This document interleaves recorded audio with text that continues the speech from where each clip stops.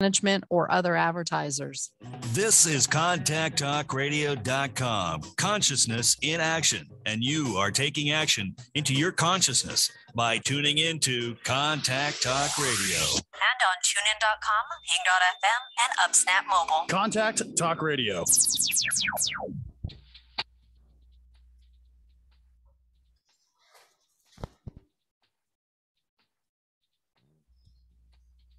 Welcome to Ask Sara with Sara Wiseman, where you'll learn to awaken your divine intuition and open your human heart. Sit back, relax, and get ready to laugh and learn. Here's Sara.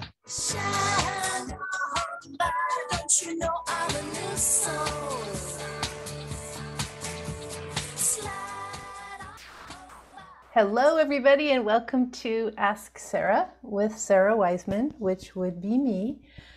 For those of you listening live, we are also streaming live on Facebook. You can go to Facebook, Sara Wiseman 33, or Contact Talk Radio Network, and find us there. For those of you who are listening on audio live, great.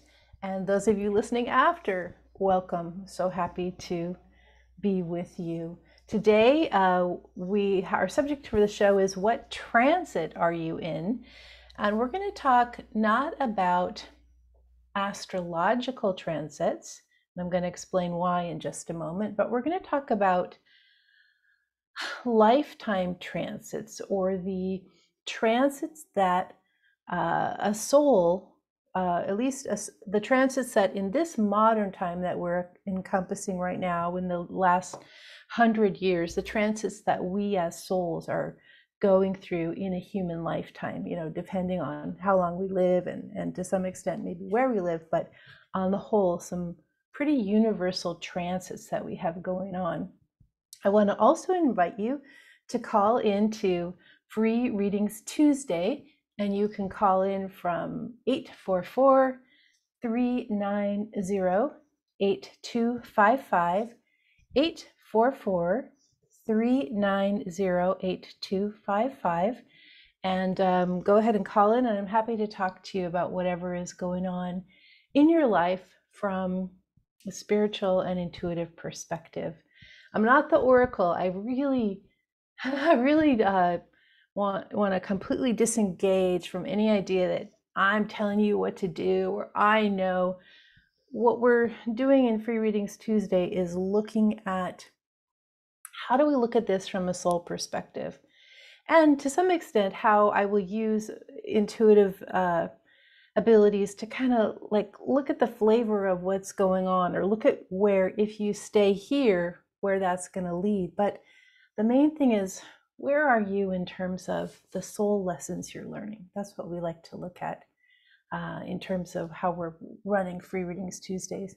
So let me just talk a little bit about this idea of transits, and I see we've got a couple callers waiting, so we'll get to them in just a moment.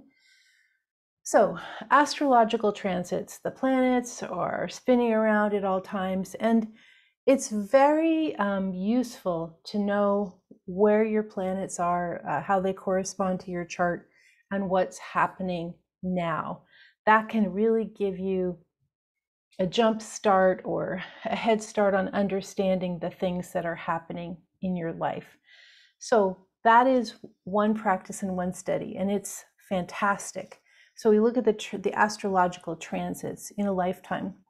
But the other thing to remember is that as a soul, you've been here lots of lifetimes. You've been on Earth lots of lifetimes. So it's probably unlikely, I guess we don't really know, but it's probably unlikely that you've inhabited the exact same birth chart every single lifetime, right?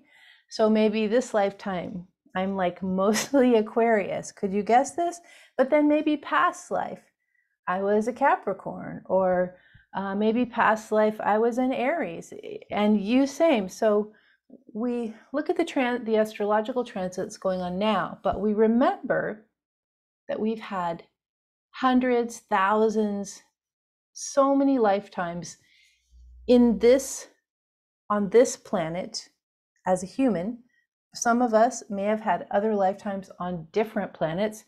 Then we've got the idea of multidimensionality. So perhaps here I am doing this radio now, and then in another dimension, I'm doing a different radio show at the same time. So we start to look at the planets as something that continually accompanies us. It's good to pay attention, but this is something that continually accompanies us anytime we're on a planet in a lifetime. So the transits that I'm talking about are as we're born into a human lifetime in basically modern culture, last 100 years, what are the transits or the big soul lesson understandings that we will go through? And it's important to understand that at each age, you come across different transits. Now, I think it was Gail Leahy a long time ago wrote that book, Passages, and basically, I don't recall the book exactly, but it brought light to the idea of the midlife crisis in the 40s. I'm not sure if she was the only one, but I know that that was around circulating in that time. Passages, the midlife in the 40s. And this helped people understand that in the 40s, we are going to reach some very interesting things that we're looking at. As a whole, as a soul collective, we're going to move through these transits. So the transits that I pay attention to are childhood, adolescence, and young adulthood. And so here we are really dependent on either a family, or if we don't have a family, we're most likely dependent on some kind of structure, or perhaps we're on our own. But this time frame of childhood, adolescent, young adulthood, we talk about this as being our core self, knowing our core abilities, and beginning to explore these, but in a very protected small container. We're not out. Most of us are not out in the real world yet. Some of us are, but on the most part, we're sheltered, protected. We're not adults. We're not considered parts of society that have to be responsible for ourselves. It is expected that someone will take responsibility for us, and hopefully that happens. But then as we enter these different stages of adulthood, things start to get interesting. And what I've been noticing in working with clients, and I'm kind of just looking at my cheat sheet here, is like we go through our 20s, 30s, 40s, and that's sort of, I would call the 20s as the first rebellion. We break away from the parent, the school, maybe we enter a job, but we have that first rebellion of, I'm free, I'm an adult, I get to decide for myself. And so this takes shape as rebelling against what was known and trying to figure out who we are. In the 30s, we have this stage, you might call it, depending on where you are, it could be either fast and furious, where everything's going so fast. Maybe you're with a partner, maybe you have kids, maybe you've got some career thing, maybe you're traveling, or maybe it's fast and furious, but maybe it's also, you might call it reality check. You're no longer in the first rebellion. You're entering the world and you've got to support yourself. You've got to be responsible for those around you, partner, self, kids, if you have them. It's this time of, there's no time left to rebel. You have to move on with that in order to make your way. And then in the 40s, I thought about calling this the second rebellion, but it's actually the first questioning. And I don't think that it's about having a midlife crisis anymore. It's not, we're no longer in the time where people would go get the red sports car, or the first questioning, you look at, okay, I've been an adult for 20 years. Who am I? What am I doing? What is my life about? And that's why we see people changing jobs, getting divorced, uncoupling, and so forth, moving. The first questioning. And what I've noticed in working with people is this is where the first big spiritual awakening usually happens. We blast open because we're in the state of first questioning. Who am I? What's going on? Universe, help me figure it out. Then we go to a couple other stages, 50s, 60s, and 70s. The 50s are about finding our groove. We know what we like, we know what we don't like, at least we sort of think we do. And a lot of people are pretty established in their work. Maybe they're established in being in partnership or not being in partnership. And so 50s are about finding a groove with what you learned in your 40s. And then we go to the 60s, which is a really interesting stage. And that's about life. It's about review and releasing. So we're reviewing our lives up to this time frame. And we are under pressure to release everything we didn't like about our lives, everything that was traumatic, everything that was a bad memory, and so forth. We review and we release. And what this is the pre-life review or the first life review, depending on how long we're going to live. We're taking a look and we're assessing all that's happening and deciding, I want to keep going with that. I want to release all this past. No longer important to me living in the now. In the 70s, there's sort of two sides of the coin, and you get to choose depending on how much work you've done previously. There's either the two sides of the coin are suffering or enjoyment. That's where you are. You're either filled with regrets or you're so grateful going forward. And then the 80s and beyond.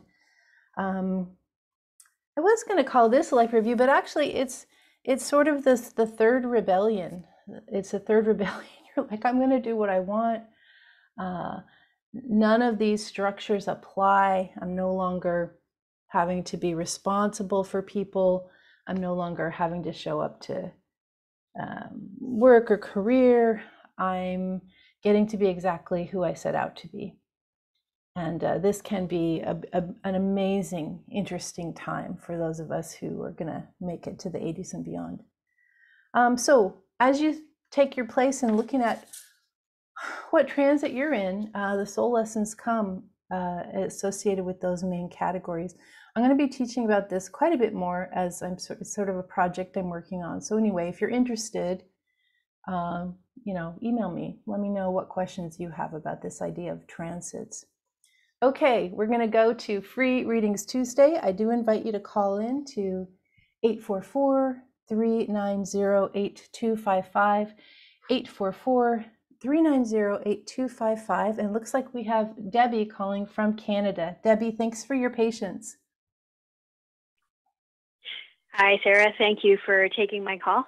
Yes. I've been listening to your show for some time now, and I just had never got it lined up to be able to actually phone in, so nice. I'm really excited. Great. Yeah, so I was just listening to what you were talking about, and I found that when I was in my early 20s, of course, I was searching for where I should be, what I should be doing, trying to understand my intuition and everything like that at that time. 40s were definitely exciting, responsibilities set in. And, right now I am not quite at my 60s. I'm at 57. But I'm finding that I'm starting to question what I can release, what I need, how I can tune in better to my clairs at the age that I am right now. But my life has gotten so unmanageable. It's just been crazy. And of course, I just continue to keep going forward, hoping that that's all going to change and settle down. Do you have any advice that might help me out? Yes, absolutely. Well, so I sort of take notes on what you said, and then I sort of try and answer the easiest things first. So in terms of your psychic abilities and the clairs, as long as you're practicing at some level, like a daily practice, so that muscle's getting used, this will be a time actually through your 60s and 70s when this will deepen radically. So at some level, you're at that place of wisdom where what you're going to receive from the guides or from psychic practices is going to make a lot more sense to you. It's like you're sort of coming into your own there. So the key is to create the daily practice. And then it's kind of like being blown away by what happens in a given meditation or a given session with the guides. It just keeps pouring in. So that part you can sort of rest assured, as long as you set the time aside, it's going to happen beautifully. It is really true that, it's really true that kind of plugging along, hoping things are going to get better, that is not a system that will work at this age that at this age of the 60s, which is about review and release. So you will be asked to release a huge amount of past trauma, past wounding, and also current trauma and current wounding, whatever those situations or relationships are. What comes to mind when you think of like what you still deal with that's painful every day or sticky every day, that you just kind of think, wow, if I could just be free of this? Where does that for you? Well, I think that would be in two different areas. One would be being financially stable would be huge. It would be a real stress reliever, of course. The other thing is that I am looking after a husband who has kidney failure. Mm-hmm. So that's a little hard. And I still work full time. So it does keep me pretty busy, and I'm just kind of hoping that things will settle down a little. Who else? So those are probably things. Your husband is an ongoing situation that is going to be like a primary responsibility.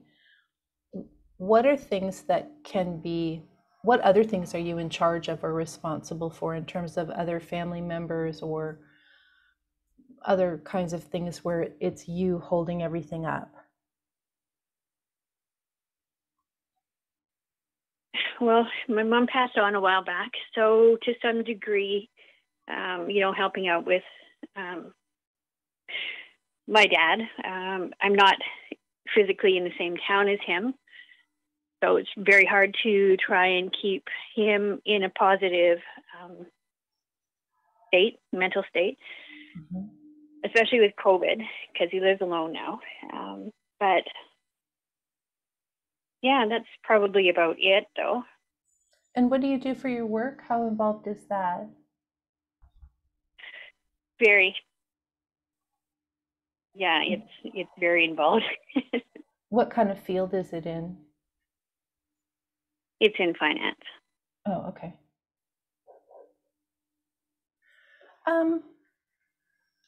And are you the only sibling to your dad? No, I do have a brother. Okay. Yeah, so when you've got this big tangled ball, we just want to pull the string that we can see and then allow things to relax from there, or to untangle from there. So what I'm seeing is just a shedding of as much what you might see now as that's my job too, my dad, my husband, my work, but to start to shed some of the outer layers of that. So with your dad, you allow yourself to have a breather and you give that over to your sibling for a while. You just like, I want to take a month. And so it doesn't solve the problem permanently, but you begin to have that relaxation or that you allow something to shift. Nothing's happening right now, you're stuck. But if you untangle that one little piece, I'm going to let my brother or my sibling deal with my dad for 1 month, then that's relaxed and the universe can bring something else.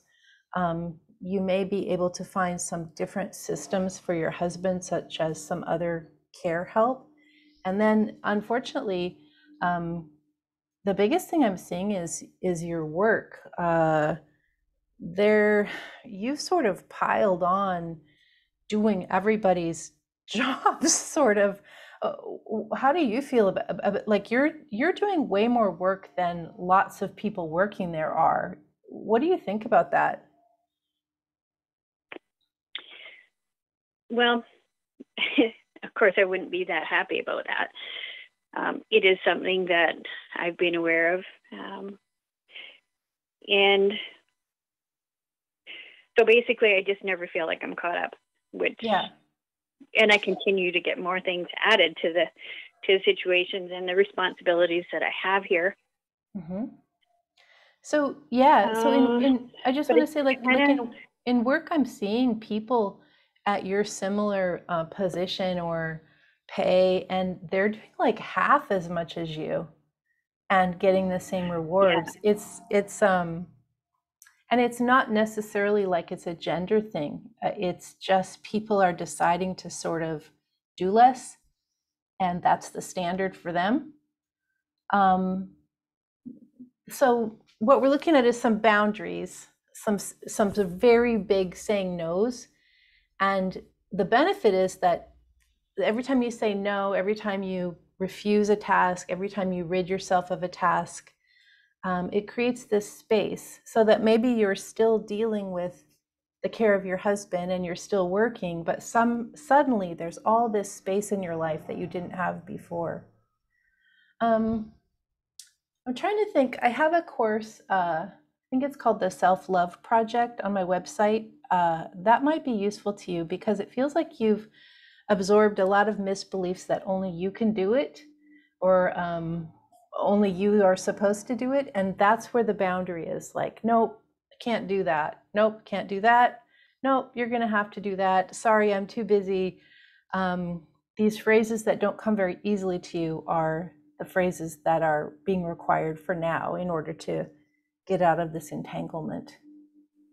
Just sort of sit with that and maybe check that course out. I think that might help you see where the misbeliefs came from about you being the responsible one. And I think that may be useful to you.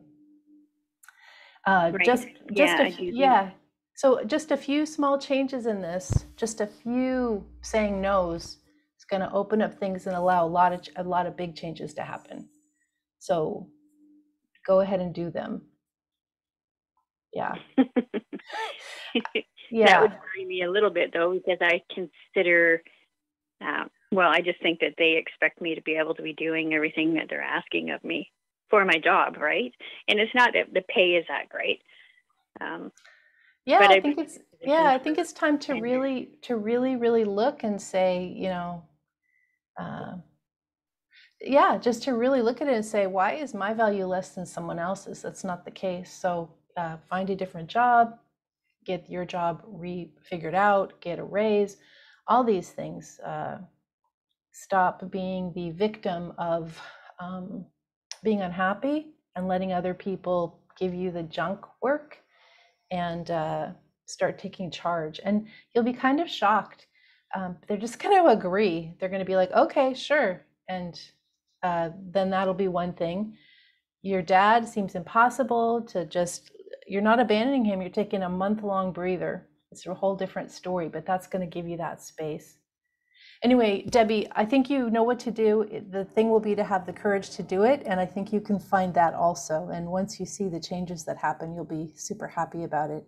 So thank you for calling into the show. And I'm gonna let you go now because we've got some other people that I think are going to be calling. So thanks. Thank you so much. Yeah, thanks for your time. Yeah, so lines are open. You can call into 844-390-8255. 844-390-8255. Lines are open. Debbie is a perfect example. She said she was 57, and a lot of people in their 50s and 60s are in that sandwich generation where they're taking care of kids and taking care of parents. She had the added condition of taking care of her husband, but something happens where we think we have to, it's like this inverted triangle and we're at the bottom holding everybody up, right?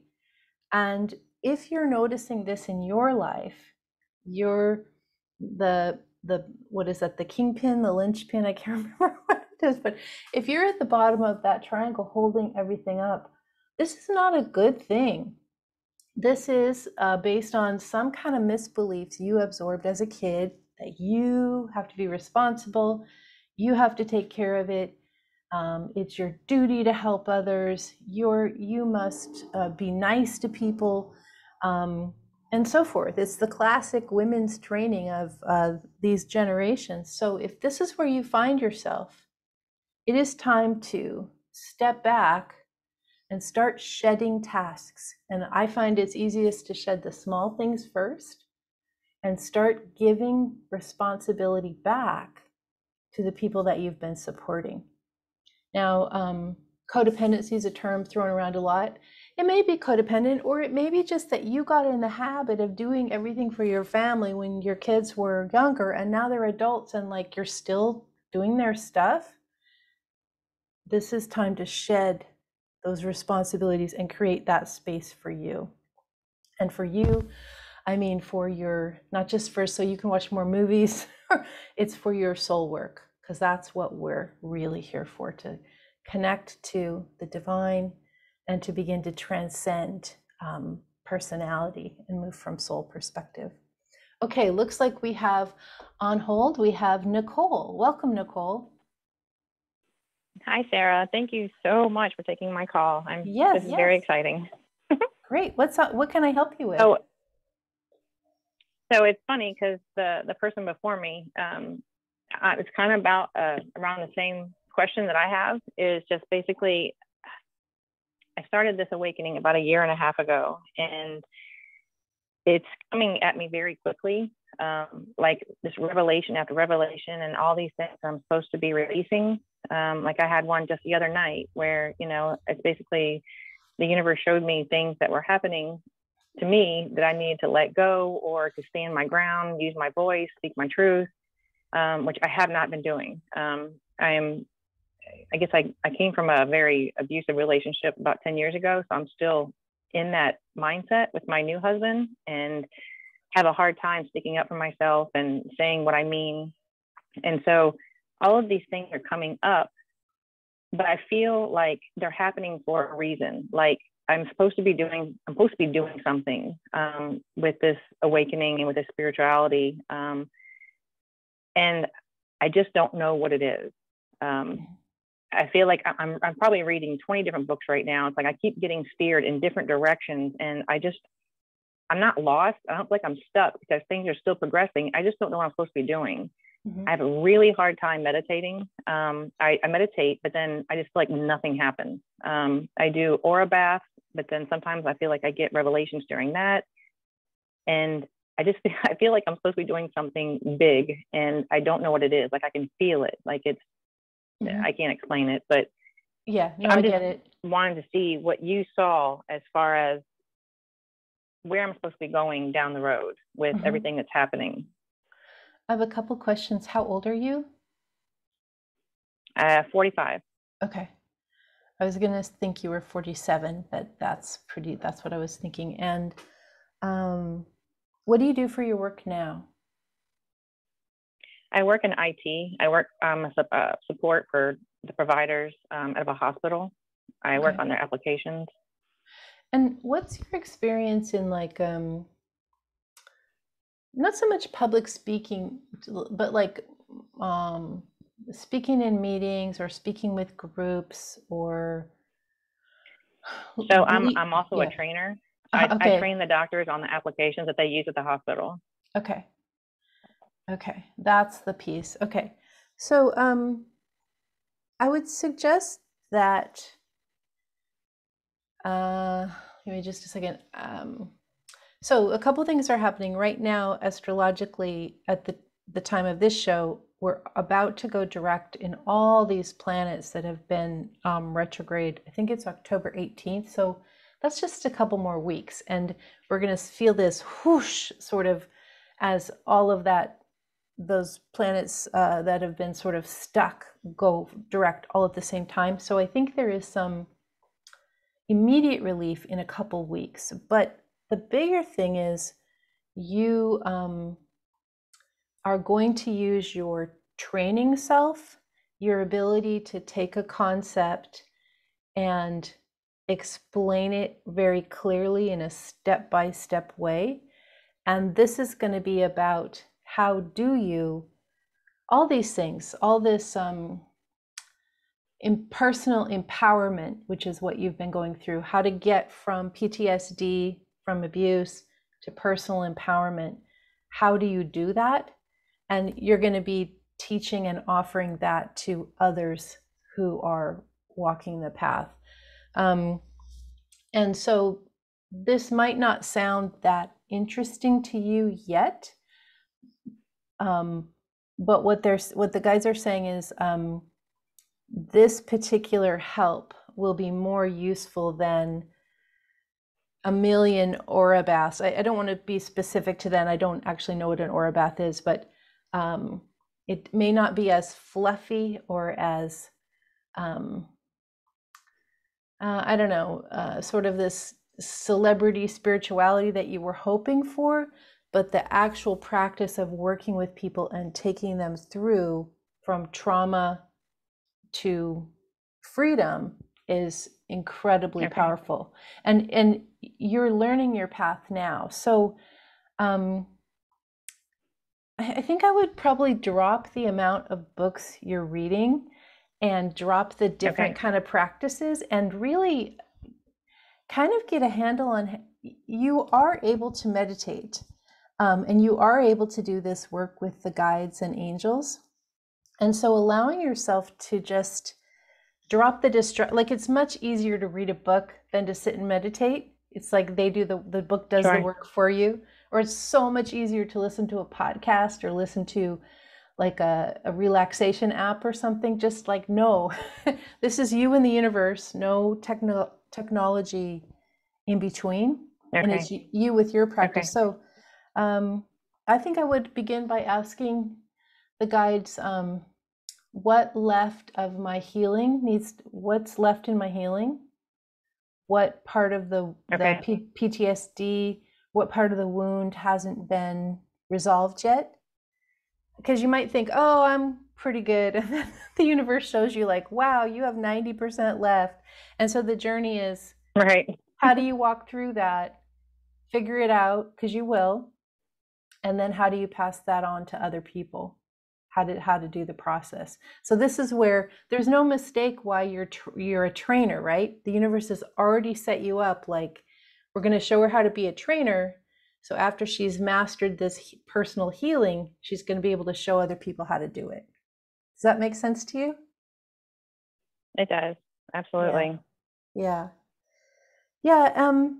So as far as like working, like I'm starting to feel like different energies and stuff. So I didn't know if that had something to do with what I'm supposed to be doing. Like I can feel energy around me.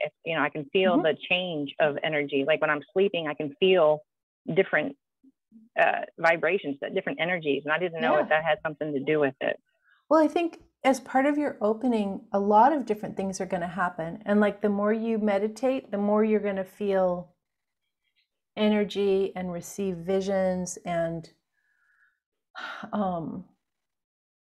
your dreams are going to get a lot more intense. You're going to have direct knowing, like all this psychic stuff's going to open. But the core of what you're doing is teaching people how to move through trauma into freedom again. So whether you use all that or you do it in a more practical way, I have kind of imagined they're going to be combined. But so I think the things that I would suggest is, I have a course, maybe you've taken it even already, but the Guides and Angels Project, I would get that. It's on the website. And I would just work with that like every single day and kind of like relax the other systems. And then I do think there's quite a bit of work still around your current relationship, where the triggers and the traumas are still needing to be, this idea that a woman and a man are of equal, or any gender, but just like in a marriage of a woman and a man, both parties have equal value, and making sure that that is how you approach your life, because as women, we're taught that that's not the case, which is completely incorrect. Just working from that perspective, sort of like the previous caller. Yeah, go ahead. Yeah, that's exactly what's coming up, is that I got the revelation or the impression or the vision that my voice is just as important as his, but yet Yes. I don't let it. I don't know if it's him who is, saying, when I ask him something, if I, say I want to do something, he's like, no. And I kind of just leave it alone, where because before, that's how it used to be. So now I'm just trying to figure out how to stand up for myself, but without the fear of fighting or, retaliation or anything like that. So I think it's just a fear-based thing of being able to speak up for myself. So that's exactly what's happening right now. Yeah. And that's going to take some work. You standing up for yourself as an independent person, as a unique soul with just as much value as anyone else, and just the idea is that he is operating under a lot of old structure and old ideas, and of course, as we all know, that's all crashing down. It'd be great if he were to educate himself about what's actually happening in the world now. Right. Because a lot of it is just like opening up to like, oh, he probably doesn't even like that role either. It's just opening up to some new ideas of how people can be equal and how there can be room for different views in a relationship. Yeah. Okay. Yeah. So, well, thank you. Yeah. I would use the next 10 years as learning everything. And then after that, you start to really contribute and bring it back to others. Maybe not quite 10 years before that happens, but there's a lot of just learning, which is wonderful. That's what we're here for. So thank you, Nicole. Thanks for calling in. Yeah. No, thank you. I really appreciate it, Sarah. Thank you. Sure. So, we're in such, I kind of feel sorry. Well, I do. No, I don't feel sorry for. Women are, not just women, but we are in this state where things have changed. The old structures are falling. And one of the big pieces of structure that's falling is this idea that the man's in charge, or a certain race is in charge, or a certain wealth structure is in charge. This is all dropping away. And so we're finding it on the bigger stage in the world slowly. And we're also finding it on the smaller stage in our own relationships. So it would not be surprising at all if you're in your own family, your own relationships, what used to be okay, one person running the show and the other person saying, okay, that's no longer okay. And that's because we are consciously, collectively approaching a new understanding. No person is in charge of another. It's just how it is. We do have free readings Tuesday. Lines are open. You can call into 844-390-8255, 844-390-8255. Lines are open. So interesting, I don't know how to explain it, but somehow we all locked into this belief system of this idea of a dominant culture or mainstream culture, and the idea that one group was higher, or one segment of groups was higher and the other was lower. And there's absolutely no hierarchy of souls. So regardless of how much money you have, how attractive you are, how many possessions you are, what you've accomplished, the universe does not see souls. The souls themselves are entirely pure, that we are just light. And then we drop into our personalities and and we do have soul lessons that we learn from that place, but our souls are all equal. In fact, our souls are all the same. We're like this little unique piece of giant collective soul, which is the universe, or some people call that God.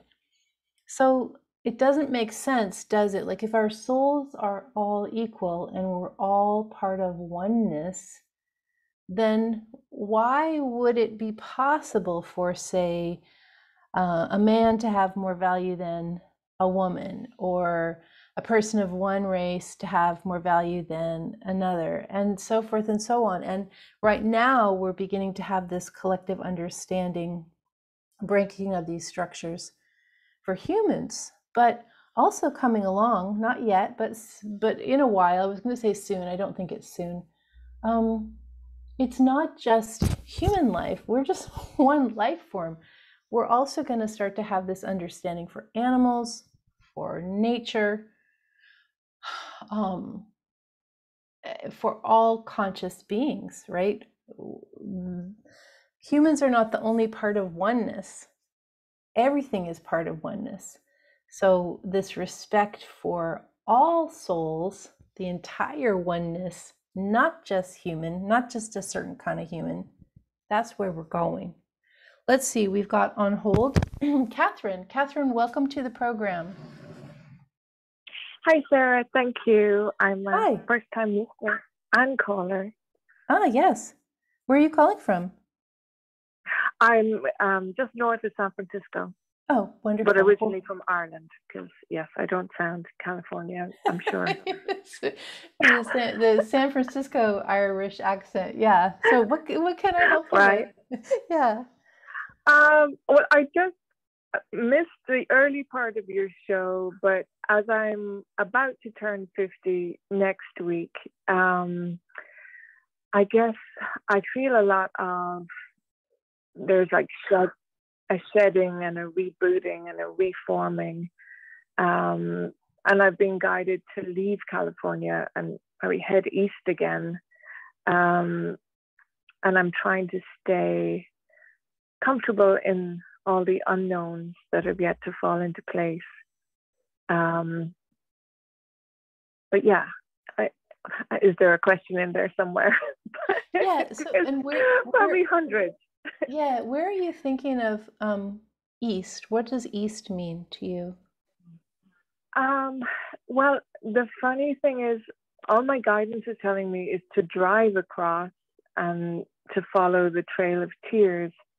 And I know a lot of that are places I haven't visited before, but my sense is to maybe upstate New York, which I've never lived in. I did live in Manhattan and Queens, and upstate New York I've visited, but not, I'm say Buffalo or Rochester seems to be kind of popping up. When you're getting your but guidance, it could be anywhere along that journey. Yeah, exactly. Yeah. When you're getting that guidance, what is the time frame? Like, what sense of urgency is there? I'm sensing like end of year and January of next year. Okay. But allowing for any other possibility, even though the thought of moving is not filling me with joy, but it's like it was just such a strong, yeah, you know, when it's the direct command, you just go, oh, okay. So what I'm receiving, and it's interesting to me because when people usually talk about moving, it's it tends to be very immediate. Like if you're sensing it, it's right now or right away. But I'm actually sensing like you're a couple months ahead of schedule. It's feeling more like it's March and beyond. So there is some more time to sort of stew in what this is all about, because it's interesting. The Trail of Tears, I actually don't know very much about that, but as a person living in Oregon, like we're always taught in school the journey of people moving from east to west, like Lewis and Clark and the other explorers. You may or may not know who they are, but there are so many places out here on the west where people arrived at, and it would be interesting to look at. They didn't just arrive here because they were explorers or pioneers. They were also seeking, just like we are, And it would be interesting to go visit some of those places that were hubs of where people arrived. Probably San Francisco is one of them.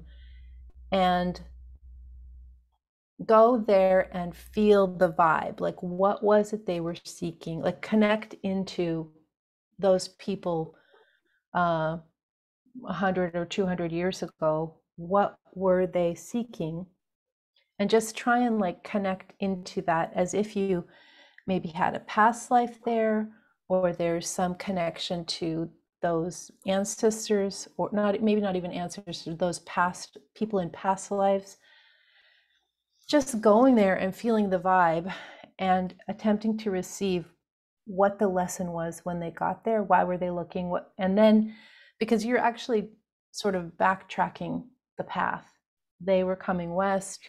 Yeah. Now you're going east. Well, So what's that about? Like, why is that such a, like, who were you? And did you do the east to west in a past life? Is that why? Are you like trying to get in touch with that so you can understand a little bit more about why you're doing this?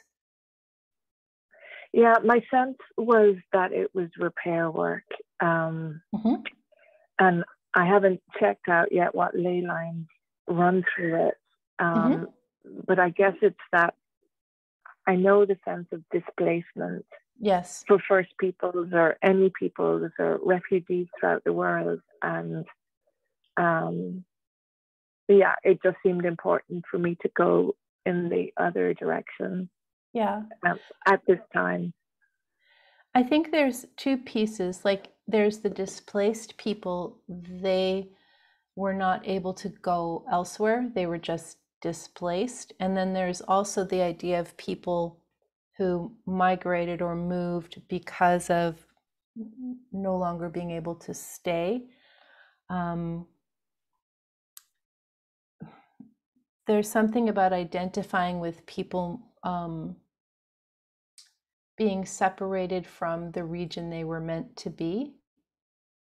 And but I certainly would not, like, I wouldn't let go of your place and then do this journey and say I'm going to end up in Buffalo.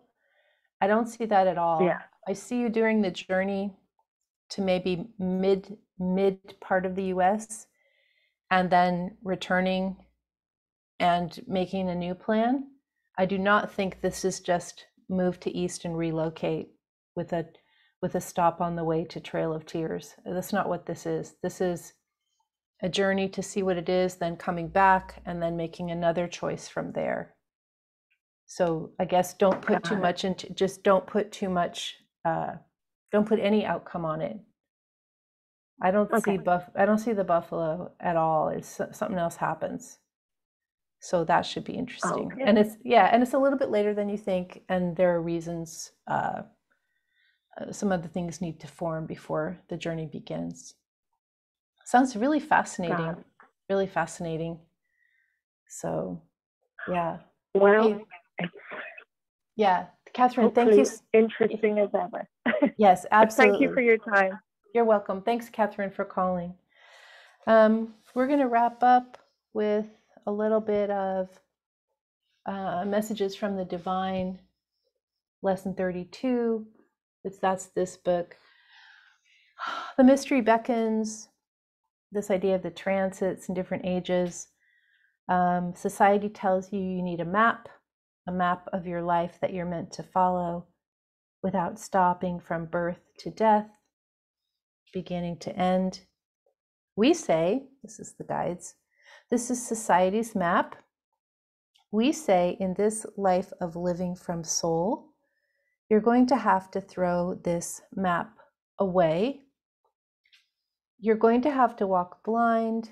You're going to have to walk without knowing where you're going.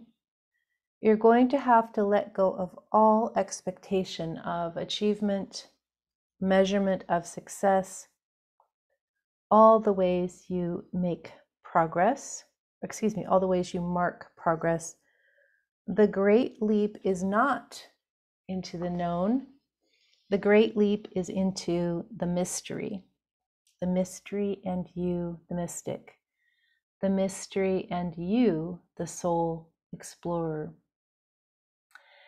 When you choose to walk toward illumination, it's so bright it can be blinding all around you. The dimly lit path of the ordinary way, the regular way, the way society wants you to walk. But get up here in the light. How can you even see one step ahead of you? The light so bright it blinds all. The mystery of what's next is a gift to you from the universe. So the mystery of what's next is a gift to you from the universe. How dull to have it mapped out. How dull to follow someone else's society's map.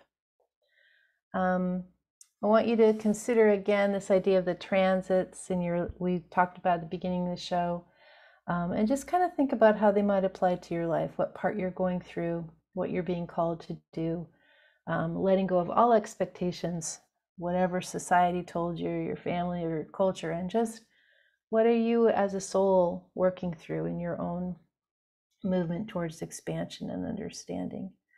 Let's see, housekeeping again. We've got the Psychic Clairs project. We've got signups for winter 2022 Intuition University, and you'll find all that at sarawiseman.com. So go there and go ahead and take a look. Thanks everybody for listening, and look forward to being with you next week.